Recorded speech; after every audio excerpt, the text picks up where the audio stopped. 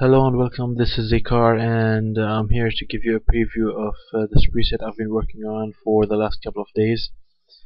Well, basically it's a room generator. You throw in a couple of splines and you get a quick room that you can control through this user data. You can turn doors on and off. You can control the rotation of doors. You can remove doors and keep the cuts. I don't know if it's a technical name, but I'll be calling this a cut. It's basically a cut in the wall. And you can of course control the door depth, the depth of the door. You can move the door, and as you can see, the cut as well as the door move along each other. It's very helpful, it's very handy, and it rotates perfectly well thanks to this tangential option.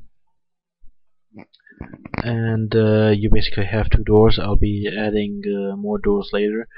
And just so I'll let you know that basically this is a very raw version of this is a very raw preset. It's very basic, it's very simple, but I plan on making it more complicated and more useful in the future. I'll be adding windows, I'll be adding wall decorations, I'll be actually improving the performance of this preset, because right now it works pretty well with rectangle. You can increase the height, increase the width, and the room will just change, and it's brilliant. It's just pretty good. And it even works with circles. If you ever had to work with a circular room, you can just throw this around and there you go. This is a circular room. You can increase the radius just so that you have the doors coming through, and that's the beauty of it. It's as simple as that. There you go. You have working doors as well, and it's all controlled through this expresso control. You have open doors, and there you go.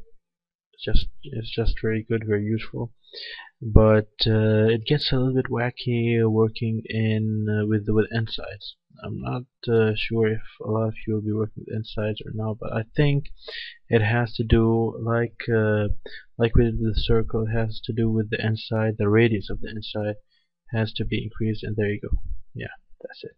I thought it was a problem with my preset, but actually I think it's the insides problem. And like as you can see here, it works pretty well. The doors work pretty well. Two doors, and they can all be moved. They keep the rotation pretty well, and I think maybe it needs some tweaking. The floor could be lowered, some minor tweaking, but it's a good preset. It saves you a lot of time. You don't have to spend a lot of effort designing or building a room actually, and then someone comes around and tells you, I want it a little bit higher, I want it a little bit wider, I want it a little bit the doors a little bit thicker, I want this door to the left, to the right. It's just very easy. Just move a few sliders around and you're done. So basically this is it. This is the preview of the name of the project is the living room. I'm not really sure what I'll call the preset, but well, basically it's just a room generator. It's just a room generator for Cinema 4D. It's a project. You open the project and you use this tag to actually control everything. And well, that's just it. You can change the door shapes as well, of course. And yeah, that's just it. I hope you'll actually enjoy this preset and put it to good use. And of course the download links and information will be available below.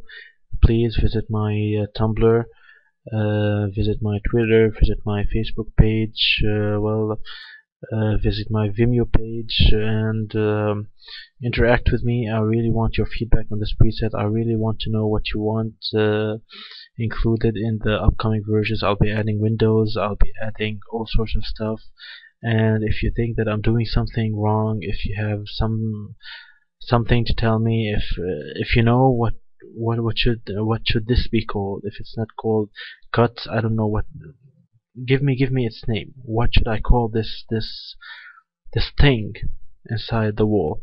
What should I call it? I'm not really sure what I call it. I'm not an architect, I'm not an engineer, I don't know. So basically this is it.